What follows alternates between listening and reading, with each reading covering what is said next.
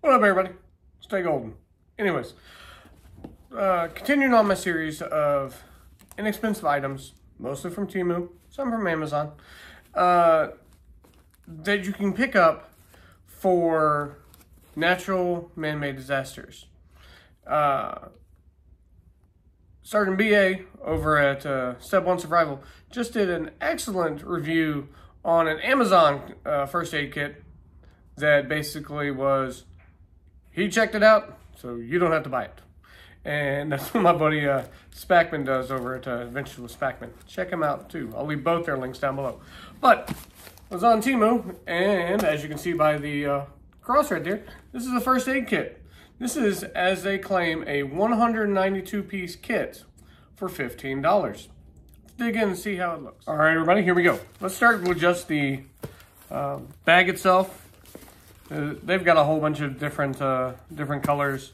This is just one of their digital things. I'm not so much worried about stealth and camouflage and all that kind of stuff. But, you know, it's a good one. Get your straps here. You got MOLLE webbing on the back and the front. Got a nice strap right here.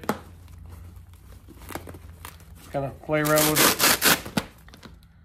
This way, if you have a chest rig that just has a Velcro on it, you can just slap that right on there. You don't have to have it mollied up like that.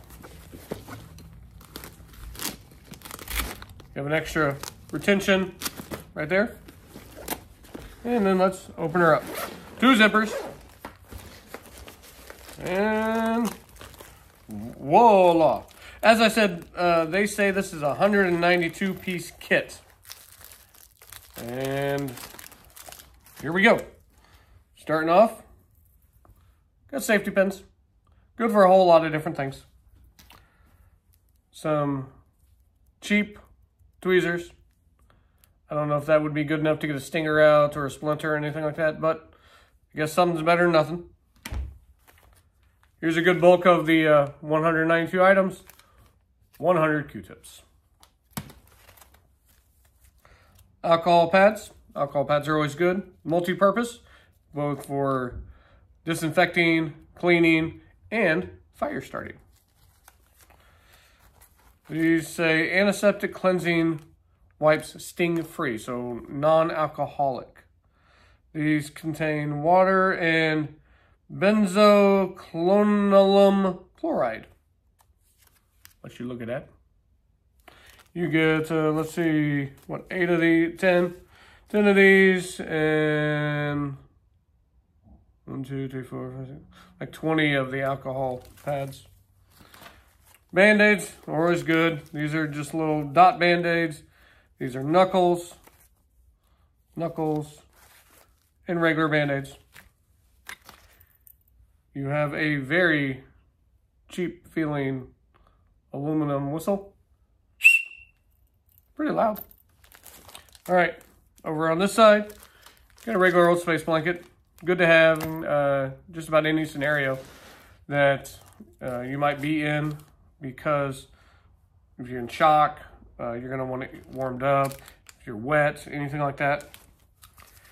This is a Sam splint, or their generic version, so that you can make a splint for someone with a potentially broken either arm or leg/foot. Burn dressing. I don't know what they consider a burn dressing. It may be impregnated with something. It doesn't say on it. It just says that it is sterile. It is a 40 centimeter by 60 centimeter. So these things are probably like a little bit around 2 by 2. Not very big. This is a very generic ace wrap for frames or whatever. This is a very big key thing that I always suggest for everybody. This is a cat style tourniquet. This is the best kind of tourniquet style to use. It does have instructions in there on it. Tiny little bit of tape. You know, something better than nothing.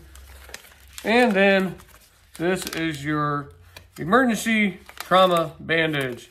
So basically this is an Israeli bandage.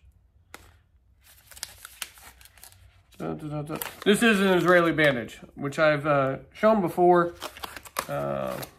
These things come in handy for when you have holes in you that you're not supposed to have.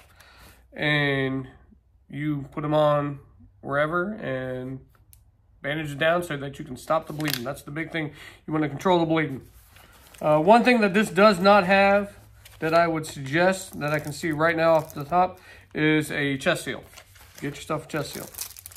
It also comes with a tiny little ferro rod and striker. Something's better than nothing. You use that in conjunction with your alcohol pads. You have a fire starting source. You have a fire starter right there. You can make stuff a little fire. Got one pair of the cheap vinyl gloves. Again, something's better than nothing. And then a triangle bandage for your arms. And then a tiny pair of trauma shears. Again, something's better than nothing. Let me lift you up. All right, everybody. This kit, if I remember right, it's about 15 bucks, 15, 16 bucks. For what you get, that's actually a decent price for it. Everything is generic. It's all made in China.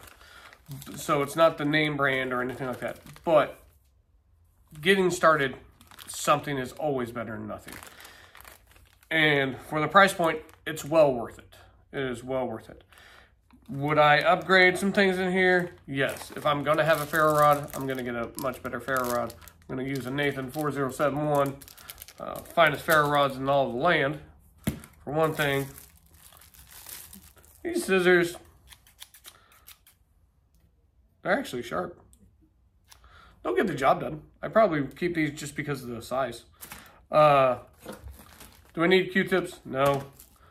Do I want these little plastic tweezers? No.